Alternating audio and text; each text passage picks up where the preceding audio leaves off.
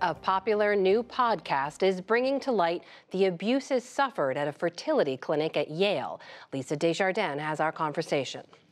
The podcast series is called The Retrievals, and it probes a story with many layers, including how women can be ignored in medicine and how they can doubt their own experiences. At the center is a fertility clinic at Yale University. In 2020, a nurse there secretly replaced vials of an opioid used to reduce pain during egg retrievals with saline solution. That meant the women felt the entire procedure, some describing excruciating agony, while the clinic downplayed or ignored their cries. Susan Burton is the host of The Retrievals and reported this series for the New York Times and Serial Productions. Susan, thank you for joining us. The nurse involved, named Donna Montecone, she worked very closely with these women, but all the time she was stealing fentanyl to feed her own addiction. Still, she was watching these women, allowing these women to be in pain, and not only that, she was gaslighting them. Here's what one of the women you talked to told you. Next thing I remember is waking up in the recovery room, and I was in quite a bit of pain, a lot more pain than I ever would have expected for an egg retrieval.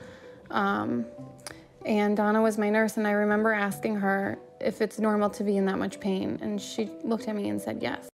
What did these women actually go through versus what were they being told? Sure. So first of all, Lisa, thank you so much for having me. So the women were undergoing a procedure called an egg retrieval, where eggs are removed from the body and then either fertilized or frozen, depending on what you're doing. The clinic set an expectation that the women might experience moderate discomfort with this procedure, but what they described to me was feeling severe, unexpected pain, either during or after the procedure. And, you know, in the absence of accurate information about what happened to them, right, because the nurse was keeping a secret that she was stealing fentanyl, many of the women blamed themselves or thought this is just what women go through. And many of the women that you talked to, most of them, in fact, did end up having children.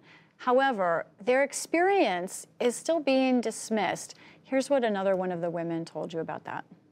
After I delivered, I went in for my 6-week postpartum visit to meet with my doctor. And it somehow came up in conversation that I, was part of this suit that was going on. And she looked at me and she said, well, what's the big deal? I mean, you ended up pregnant.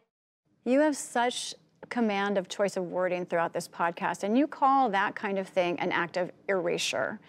What did you learn about the way medicine sees pain in women, and especially pain that might be related to having children? Yeah, I mean, one of the things that was so interesting about this series was the way that pain had been normalized around this egg retrieval procedure at this clinic.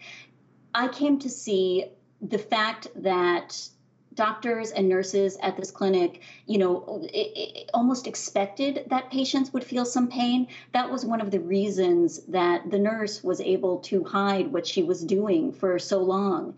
And when we talk about pain being ignored, we often think of like going to a doctor and saying, I'm feeling this pain, and the doctor dismissing us.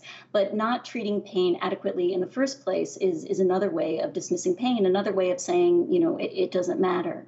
And you believe that that's particular to them being women? I think that women's pain is definitely, dismissed and treated differently than men's pain. And that has to do with historical and cultural expectations around women as patients, that we are hysterical, that we are unreliable narrators of our own symptoms. Now, the nurse involved here was sentenced ultimately to 8 days in prison. She did also surrender her nursing license. Now, you were not able to speak to her on the record nor anyone around her. How did you go about balancing her story? She has her own addiction story that she presented in court with that of the other women. That was a very complicated question for me as a reporter and a storyteller. And ultimately, what I decided to do was the nurse herself told her own story in court documents, and her friends and family told their own stories about what happened to the nurse, also in court documents, in character reference letters they wrote to the judge. So that was the storytelling that I was able to do to, to allow her to explain what happened from her perspective. And what was her story? She told a story that involved a lot of conflict with her ex-husband and a lot of stress around his caretaking of the children. And it ultimately ended up being really thematically relevant to the series because what happened was at her criminal sentencing, part of the reason she received such a light sentence was that the judge was taking her status as a mother into consideration. If the nurse had gone to prison, her ex-husband likely would have gotten custody of the children. This was a very painful irony for many of the patients who were observers for this because, of course, they were at this clinic because they wanted to have children, become parents, become mothers. Since the podcast aired, who have you heard from?